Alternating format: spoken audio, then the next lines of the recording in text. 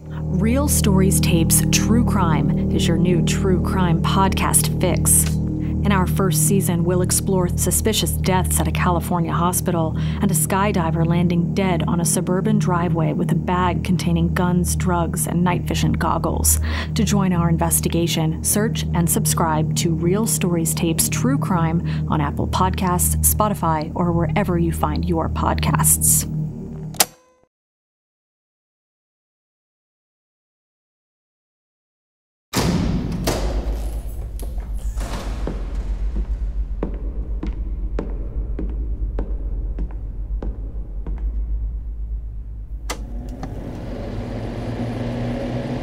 He loved gambling. That was his whole life.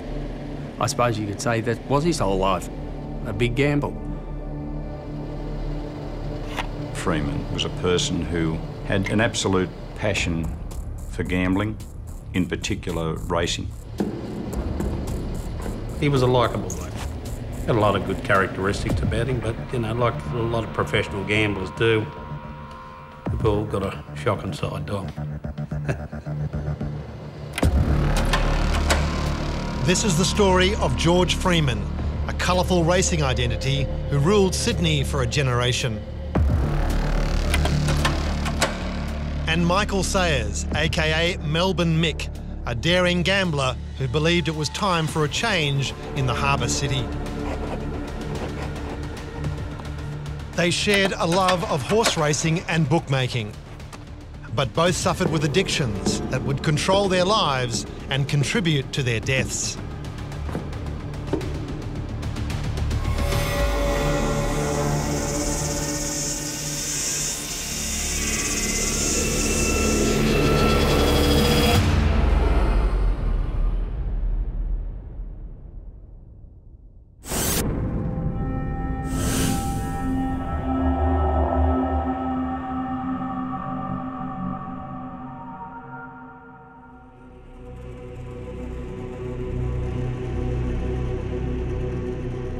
In this episode of Suburban Gangsters, we explore the life and crimes of two high-rolling gamblers, George Freeman and Mick Sayers.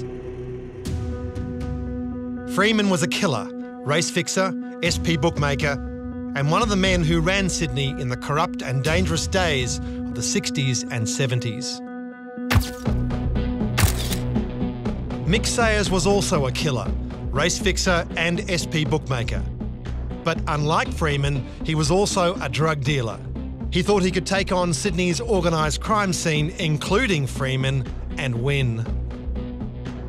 Both men would find themselves on the wrong end of a gun.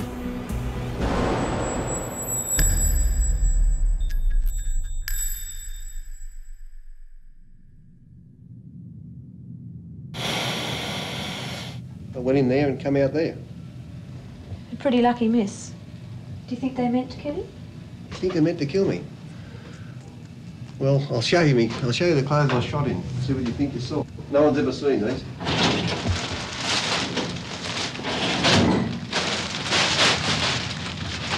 Probably top bottom like to get these.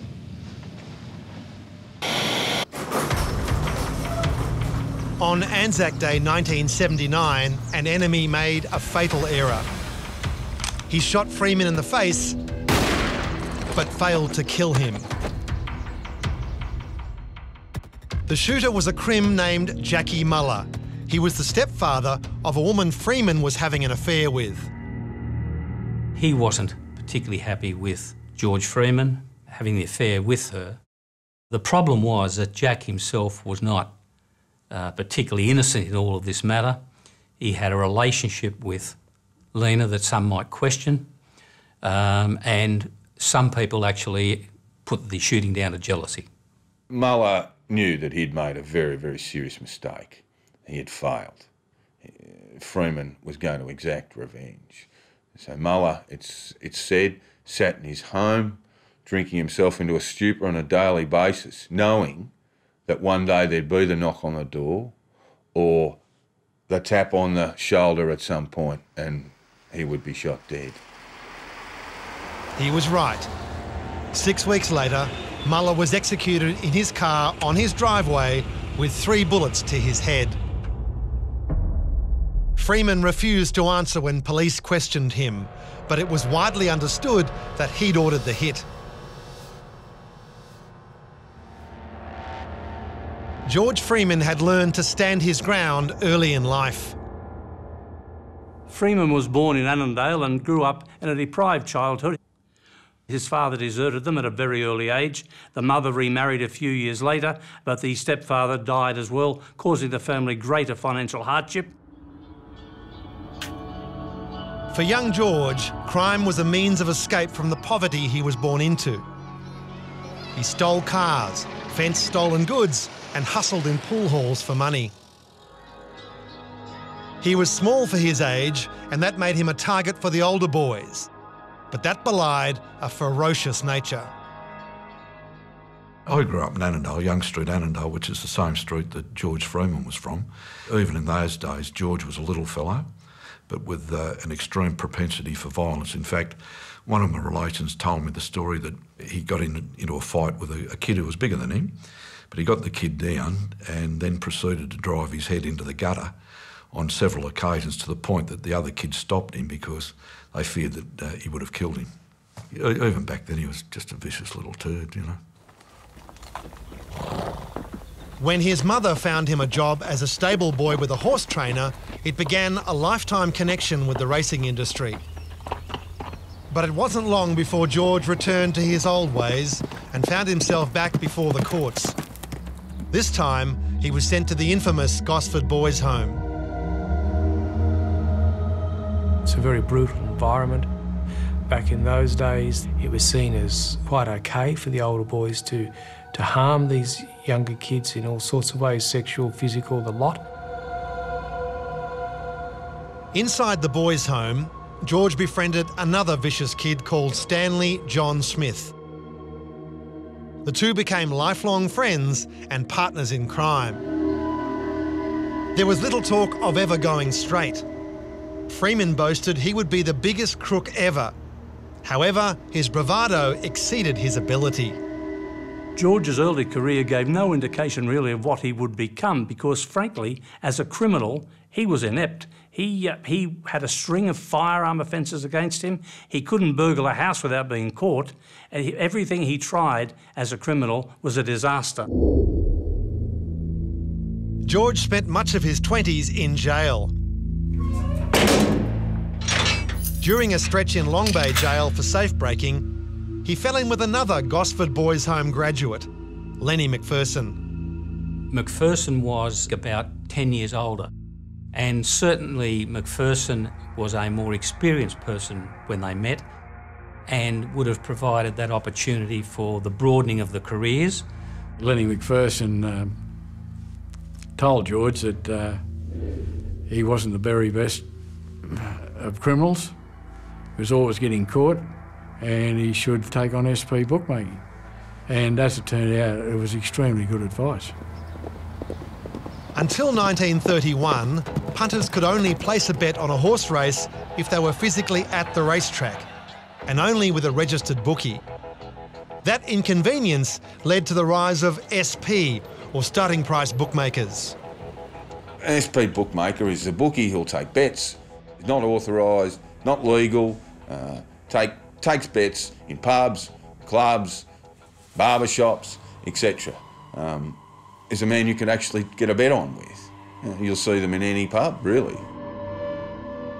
When Freeman came out of jail, he joined forces with Lenny McPherson and Stan Smith. This trio became known as the Team and governed the East Coast criminal milieu.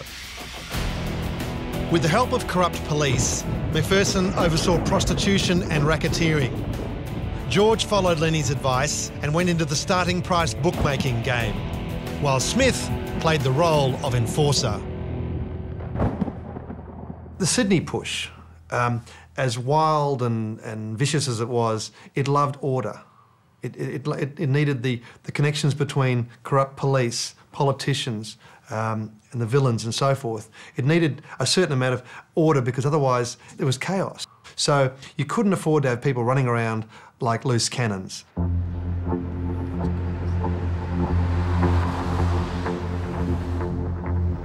One such loose cannon was a violent psychopath called Stuart John Regan. He threatened the interests of the team by exposing corrupt police, some of whom provided the protection the team relied upon. So I think he made himself a marked man at that time. And funnily enough, he was shot in the laneway outside an illegal gambling place. And out at that gambling place that night, of all people, Lenny McPherson, George Freeman and Stan Smith all happened to have been there that night. But no one could ever be pinned for it. George seldom got his hands dirty, but when his interests were at stake, he didn't hesitate to do what was necessary. It would be another 11 years before George and the team were called upon to catch and kill another of their own. The hitman, Christopher Dale Flannery, who just so happened to be one of Mick Sayers' best mates.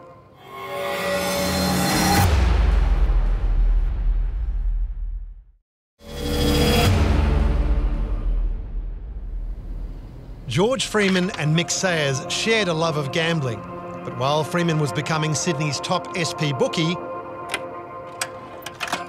Sayers was running gambling inside Melbourne's Pentridge prison. Former inmate turned author Ray Mooney met Sayers inside Pentridge.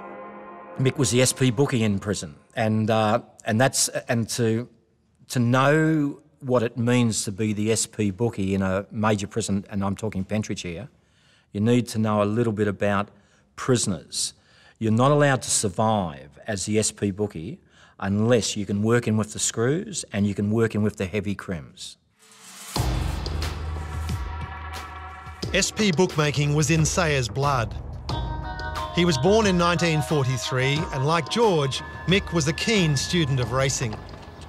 His father worked as an illegal bookmaker and the family lived so close to Caulfield racetrack that young Mick could hear the horses jump out of the barrier. He was one of 4 boys. His younger brother Robbie remembers Mick as being fun, sporty and popular in school, but somehow always in trouble. He's always causing some sort of problem for my father and as he got older. And I can remember we both went to De La Salle in Malvern. And I remember one year we went to the school speech night, and on the way home he put his arm, he said, listen, we're not going to walk home, we'll drive home. And I said, I would have been about 10, I suppose. He would have been 15, 16. And I said, we haven't got a car. He said, don't worry about that. He said, I'll break into one and we'll drive home. And I started crying, and he put his arm around me. He said, oh, don't worry about it. He said, we'll walk home.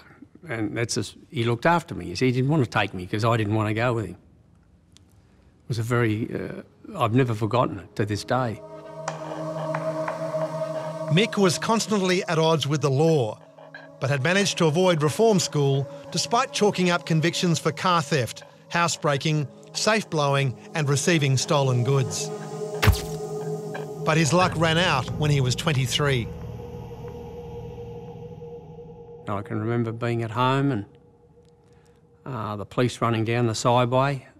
I can remember them coming down the sideway of the house with a bobcat and digging up the backyard.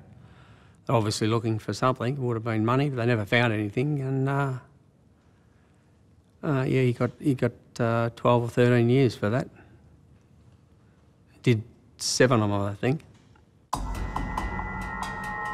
Sayers was sent to Melbourne's Pentridge prison, where he shared the yard with the likes of criminal psycho Mark Chopper Reed and mass murderer Dennis Allen. You only prospered in Pentridge if you understood the system and the power structures. Mick survived for years as the SP bookie. Now that lets you know a lot about Mick's ability to communicate and to work with people. The SP bookie also had to be able to handle himself, because if someone didn't pay a debt, you had to confront them. And if you were the SP bookie and you didn't confront someone over a debt, you just lost that job. And Mick on many occasions fronted up. In fact, he had one of the great all-time fights with a very hardened prisoner, Stephen Sellers, who was one of the best street fighters in the game. And he handled himself pretty well. They came out even. It was a ferocious fight where they both came out even. This is in Mick's early days. So Mick was no shrinking violet.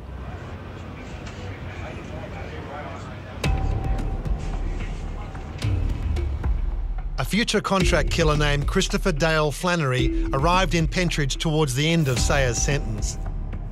The two met in H Division, the punishment wing of the jail. It was a prison within a prison, designed to break the will of all who passed through its bluestone walls. I think he was more ruthless. He didn't care after he'd been in there. It was more so, I could tell, after H Division. Before then, he could cope with most things. I'm not saying he didn't cope, but he was a far different person. It's hard to pinpoint why, but it was very hard and ruthless after that. H Division left its mark on every inmate, but Flannery had taken on the screws, and despite terrible punishment, he'd never kowtowed.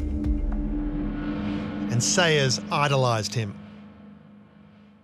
For all his experience as a criminal, he was routinely led around by the nose by other crooks, and Chris Flannery was a perfect example. That Flannery got into his ear and basically told him, or insinuated, that the Sydney organised crime scene, the McPhersons, the Freemans, they could be rolled, that they were older men, and a challenge from young, fit blokes like Michael Sayers and Chris Flannery could go up from Melbourne and take over this established criminal network that not even the mafia could crack 10 years before. You can see how foolish, you can see where this is going to end up. Flannery had successfully planted the seed, and when Sayers was released in 1973, he decided his race was run in Melbourne. A stint in Sydney would be better for his health. Well, he came out of jail and he said, well, he couldn't stay in Melbourne because he'd be persecuted down here. He said, they'll end up shooting me. And he said, I'm going to move to Sydney, which he did. So Sayers left his wife and 2 children and headed north. But Melbourne Mick would soon learn that Sydney's underworld was a very different place to his hometown. And it was the crooked cops, not the villains, who made the rules. If you took on the crooks in Sydney, you took on these cops too.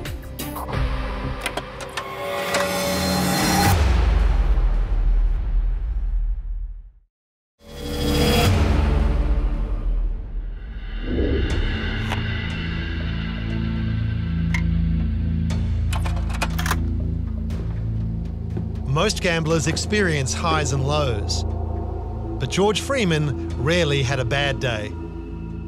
In Freeman's time, there wasn't a harness race in 10 years that wasn't fixed. His strike rate as a punter was 99%. Today, Sydney is one of the safest cities in the world.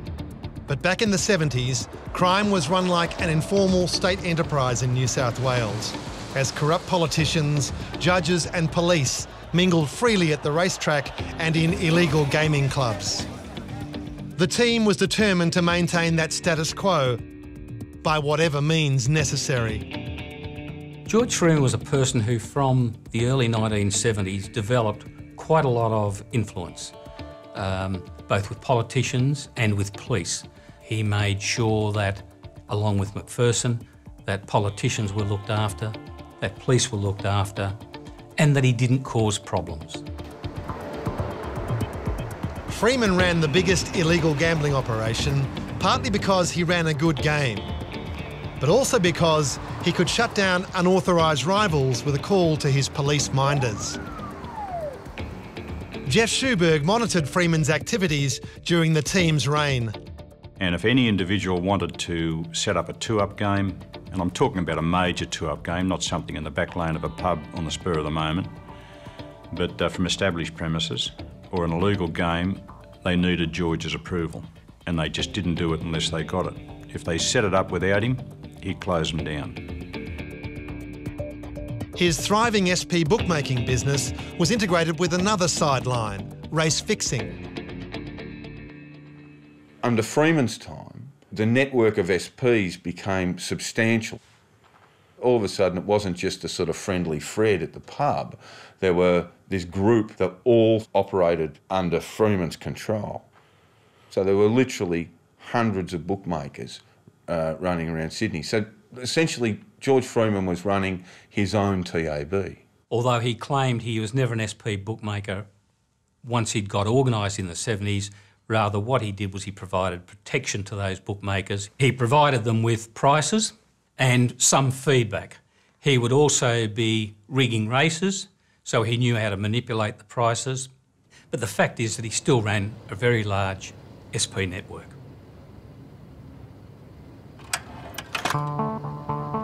Meanwhile, Sayers had recently arrived in Sydney from Melbourne, full of dash, and got right down to business. He returned to what he knew best, bookmaking. He also ran illegal casinos in Sydney and on the Gold Coast. With pockets full of cash, he came to notice as one of Sydney's biggest punters. He told me he was at a legal casino in Sydney and he was playing with $10,000 chips and he was playing next to a bookmaker. And the bookmaker said, why don't you have a decent bet? Unbeknownst to the bookmaker, the chips, they didn't have $100,000 chips. And he'd made an arrangements that the 10,000 were really 100,000. And he couldn't tell him. He just kept playing and, you know, mind his own business. But he was a $100,000 a chip gambler. Sayers may have won big some days, but he owed a lot of money. He turned to his old prison mate, Christopher Flannery, for help. Flannery, now also living in Sydney, introduced Sayers to his contacts in the drug business. Danny Chubb was the major heroin trafficker in Sydney in and around the 1980s. You could make more money out of illicit drugs in 1 week than people could over a 12-month period on many armed hold-ups. Chubb extended credit to Sayers, who started dealing heroin to rescue his cash flow and his SP bookmaking. Business started to look up when Freeman approached him with a large bet he wanted to place. But it was a bet Freeman could never lose. He'd fixed the race. Sayers now owed George $1 million, a penny of which he didn't have. Sayers was in desperate need of cash at the time. He owed a lot of money in Sydney, and a quick fix horse race with a quick return of a lot of money seemed to appeal to Mick Sayers. He thought he'd found the answer with a conspiracy that became known as the Fine Cotton Affair. It was a race-fixing business that involved swapping over a picnic nag, Fine Cotton, with another better-performed horse. The thing had been sorted out between a couple of accomplices of Sayers and a Brisbane trainer of ill repute, Hayden Hayatana. Sayers shared the tip with George Freeman and others. A win on this race would help Sayers to clear his ledger. But then things began to fall apart. Just a few days before the big race, Dashing Solitaire was injured and a horse called Bold Personality was hastily purchased. But there was a problem. To begin with, the two horses, Fine Cotton and Bold Personality, looked nothing like each other. Bold Personality is a bay gelding, clearly marked with its brand on its shoulder. It also has a white marking on its forehead. Fine Cotton is a brown gelding with 2 white hind feet. To pull off the hoax, they used hair dye to colour the coat and painted on white socks. It seemed to satisfy the stewards before the race, despite their concern over a sudden rush of money for the horse. Fine Cotton still in front past the 200. Harbour Gold inch by inch is starting to pick him up now. Harbour Gold getting up to Fine Cotton with 100 to go and they'll be fighting it out. Fine Cotton won't give in. Harbour Gold, Fine Cotton's going to go on. Oh, he's just in front. He may have won by a nose. Oh, there's nothing in it. Fine Cotton had won, and the conspirators stood to win $1.5 million. But the day wasn't over yet. The painted-on white socks had initially fooled the stewards, but not for long. And George Freeman made certain of that. The sting with Fine Cotton sounded simple. ring in a good horse for the bush roughie and then back the good horse to win a fortune. But Hayden Haitana now says there may have been a double sting. Some bookies and punters knew a ring-in was on, and by making sure that it was discovered, they were the ones who collected the fortune. Well, George knew it was going to be a disaster, and he sent half a dozen blokes up to Brisbane, go and stand at the rails, Eagle Farm, on the day, and when Bold Personality stuck its nose in front to win the race, as Fine Cotton, they started screaming and yelling, ring in, stewards, wake up to yourselves. Well, the stewards did rouse from their slumber, and the first thing they noticed was that Fine Cotton didn't look anything like Fine Cotton. And they disqualified Fine Cotton. The horse that ran second would have been the favourite, was paying 5 to 1, and guess who backed it? George Freeman, and he won a mozza. And Mick Sayers, he did the lot. All the great plunges are orchestrated with complete secrecy. Fine Cotton was different. Sayers told too many people. He had it going for maybe $1.5 million. I think he owed $3 million through SPing on rigged races, and he didn't realise it. So he was trying to get something bad. He had it going for about $1.5 million, which might have wiped his slate too. That might have been about enough for him to get out of the hole. The mail is that Sayers stood to gain the most, but Freeman, being a wily operator, he decided that there was an opportunity for him to cash in on what would turn out to be Mick Sayers' misery. Sayers was in serious trouble and would soon be driven to desperate measures to service his growing debt.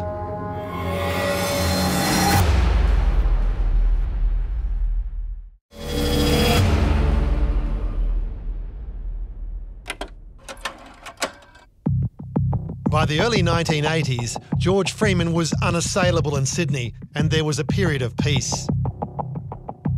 Freeman held the unofficial franchise for illegal gaming in town, and he could also drive away competitors with corrupt influence or muscle. He lived like a businessman, displaying the symbols of his success. George certainly spent a lot of his life trying to eradicate those ugly memories and deprivation of his childhood. He was a man who surrendered totally to consumerism. He could break a recession single-handedly. He spent so well.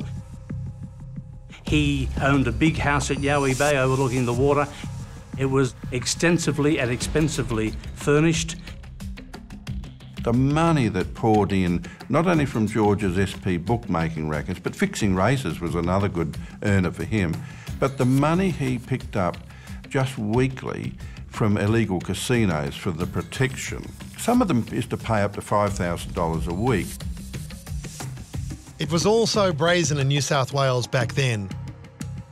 Corrupt police, judges and politicians provided a force field of protection. It didn't come for free. Freeman and McPherson had learnt in boys' homes that informers prospered, and Lenny, aka Mr. Big, was a serial police informer. Lenny's lagging on friends and enemies provided cover for Freeman too, even if he wasn't providing information. Jeff Schuberg was one of the few police prepared to break ranks and bring Freeman and the team to justice. Over a period of 10 to 15 years, I monitored Freeman's activities. Between Smith, Freeman and McPherson, they also collected money from casinos, and George collected that money personally. And I can remember times when I'd follow him from his home, and he'd drive along General Holmes Drive past the airport, sitting on sometimes 90 miles an hour, 100 miles an hour, and I used to say to my colleagues, we'd be better off locking George up for driving in a speed dangerous to the public than trying to get a brief on him with anything else, because George at that stage was protected. He was protected by crooked cops. And if we ever got anything on him, then someone was helping him out and they were feeding information to him about our activities. So journalist Bob Bottom set out to expose the depth of corruption in New South Wales and the profitable relationship between the state and criminals like George Freeman. But messing with Freeman carried a health warning. My disclosures and some of the work I did behind the scenes made it difficult for him to deal with people. He was trying to mix with politicians and people like that, and of course once he came subject to the attention he did in 78, 79, a lot of those people were starting to cut him off, and he was very annoyed about that. He blamed me for that. He sent me a message once, and it's like something out of The Godfather, and that was he actually sent someone to throw petrol over our pet cat and set it alight, and couldn't help but get someone to ring up the next day and just to let him know that he did it, you know, but how do you prove it, you know? Oh, so it actually did happen? Oh, all that sort of, we lived for years with all that sort of stuff. But George was probably one I feared the most. I can tell you that Lenny McPherson intervened a number of times. Lenny was smart in the sense that they didn't want something to happen to me because of what would happen afterwards, but he stopped George a couple of times.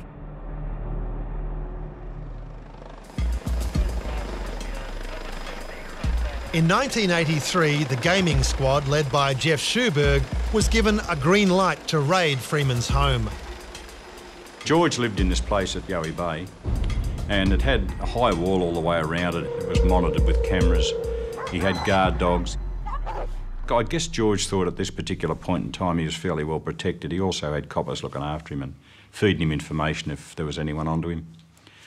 So we decided to knock him off, and one of my workmates at the time went to the gate with a couple of other guys, threw some meat over for the dogs, and in the meantime we had people going over the back fence through an adjoining property. When they walked into the room, they'd been bedding, but he had all this paper, and it was designed when you put in a tray of water it'd disintegrate. And they'd thrown all the bedding sheets into the tray of water, everything had gone. But there was one sheet in front of George's sort of seat that still had bets on it. And my mate, Bob Nicholson, was able to grab it. He had a bit of a struggle with George, who tried to jam it in a coffee cup and get rid of it. But we retrieved about 3/4 of it, put him before the court with the others. He pleaded not guilty, and we convicted him again. It wasn't the most serious offence in the world at the time, you know, starting price betting. And he went to Sutherland Court and he was convicted. He was pretty dirty about the whole thing. And, but he just continued to operate. This is what they used to do. You couldn't close them down, you couldn't stop them. Freeman got off with a fine, but his world was changing. Drugs were steadily taking over in Sydney, and with this new business came people who would not obey the old rules. Thugs and hitmen like Christopher Rent-A-Kill Flannery, who threatened the status quo that had made George rich and untouchable. McPherson and Freeman took Flannery under their wing, primarily as a means of trying to keep some control of him. They were aware of his reputation. They didn't want the problems he could cause in Sydney. And they figured by giving him some form of employment, they might be able to control him. Flannery, like Regan, was an uncontrollable individual. He came up from Melbourne and he wanted to make a mark on the Sydney scene. I don't think he really cared what he got involved in or who he got involved with. If you had him in your camp, you couldn't trust him to sort of stay with you because he'd be just as likely to go to the opposition. Flannery had a well-deserved reputation when he hit Sydney. A cold-blooded killer offering to kill anyone for $50,000. But when he shot a police officer, he crossed a line. Sydney's a place where you work with the police. Melbourne's a place where if you do work with the police, no one wants to know you. You know, most people think that you're a dog if you work with the police in Melbourne. Up in Sydney, you're an idiot if you don't work with the police. There's a world of difference. Just like Stuart John Regan a decade earlier, Freeman and the team decided that Flannery had to go.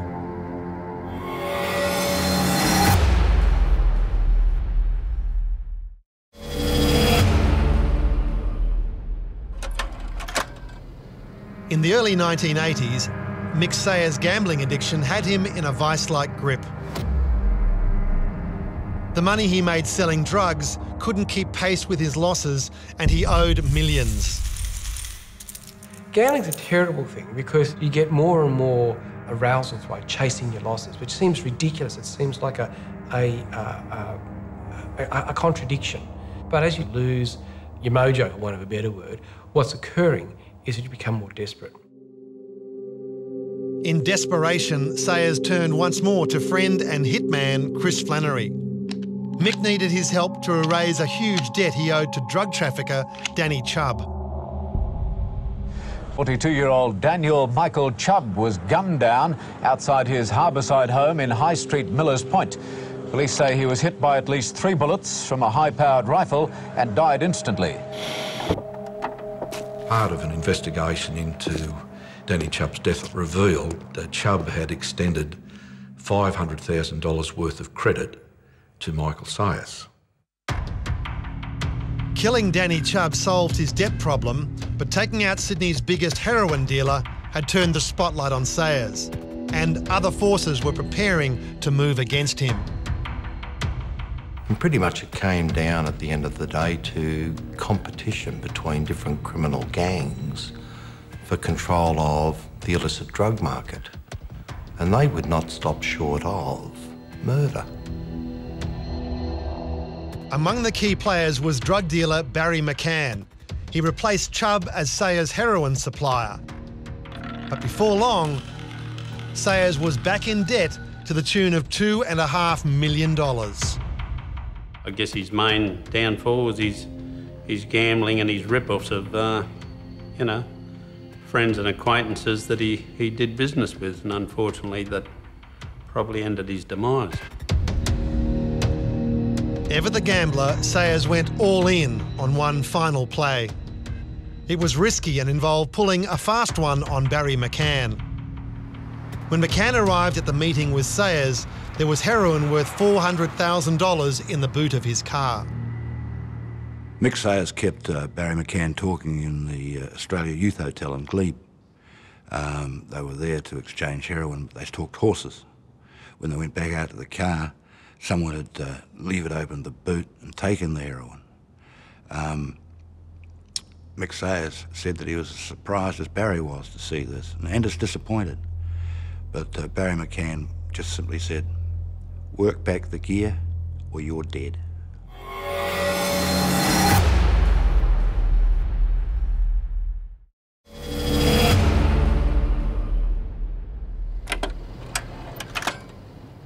In 1985, Mick Sayers was fast running out of mates. He owed $2.5 million around the country, courtesy of his gambling addiction.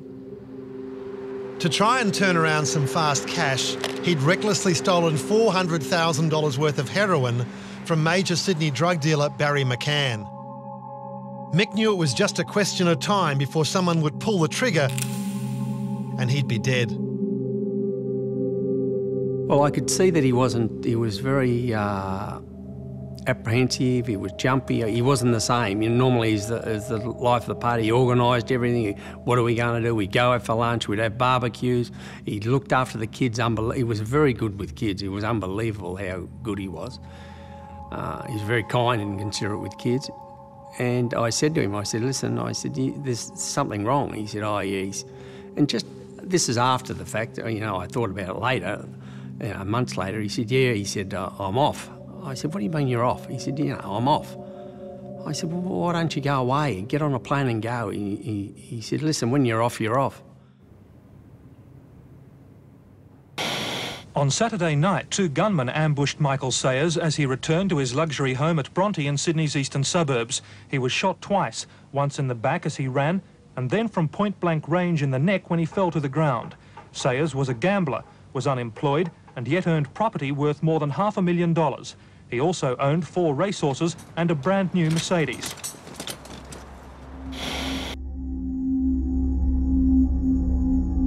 I got a call about 12 o'clock from my younger brother, who was living with Michael at the time. And he said he'd been shot and killed.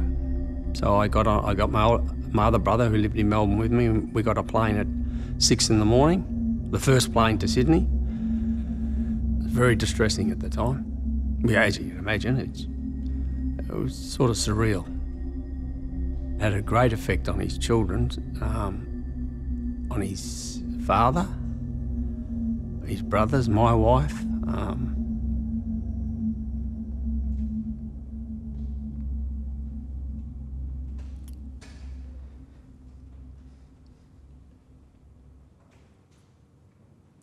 It really hasn't stopped, has it? No. Because his murder remains unsolved. Well, it is, but in my mind it's not. You know, I know what happened, and I was told very early in the piece what had happened by certain people. And there was, you know, that's just the way it is. You can't do much about it, really.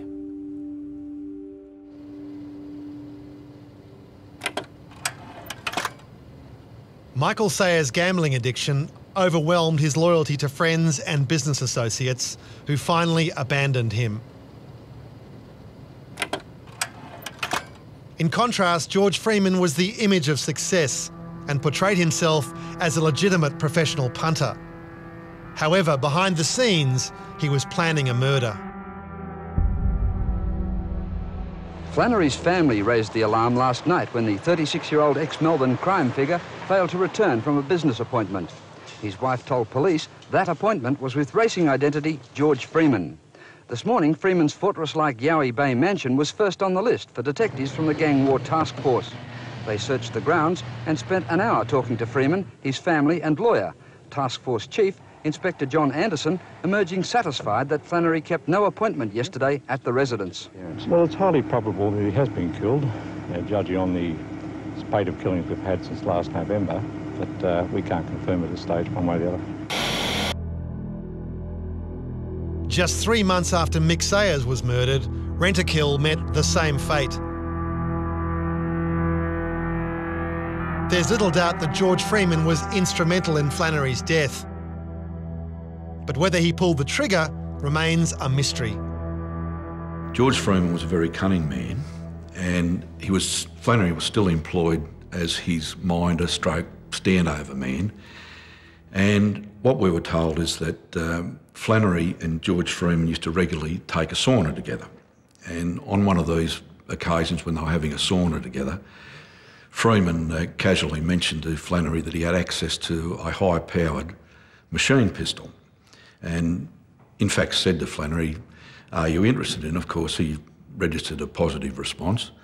Ultimately, Flannery went to Freeman's home, and Freeman went and retrieved the machine pistol. So Flannery fully expected a gun to be presented to him in his presence, but what he did not expect was to be shot with the same firearm.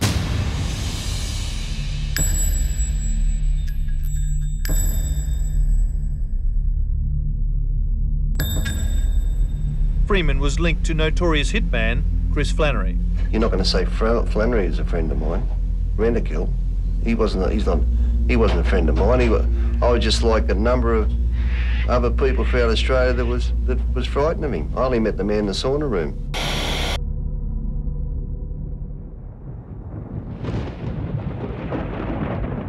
With Flannery gone, the threat was eliminated. But Freeman was dealing with another, more personal demon. He was hooked on prescription drugs. His secret habit began in 1979 after Jackie Muller shot him in the face. He was prescribed pethidine, a highly addictive painkiller. The problem for George was that he was heavily asthmatic, which made pethidine a very dangerous drug. When you look at the side effects of pethidine, one of the major side effects of regular use is it tends to dampen down the respiratory system. You start feeling as if you're not getting enough air. Pethidine had more of an effect on his respiration than the asthma did.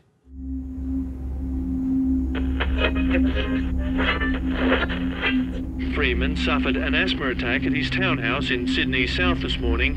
It brought on a fatal heart attack. St Stephen's Uniting Church in the city was packed for George Freeman's funeral.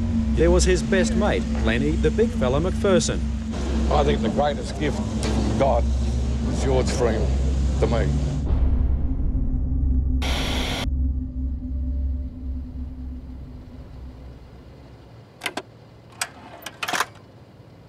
When Freeman died in 1990, He was under investigation by the National Crime Authority for bribery, corruption, illegal gambling, tax evasion and murder. But George managed to avoid it all. He hadn't been in a jail cell since 1968. Never again would any crim run Sydney the way that George Freeman and his mates had.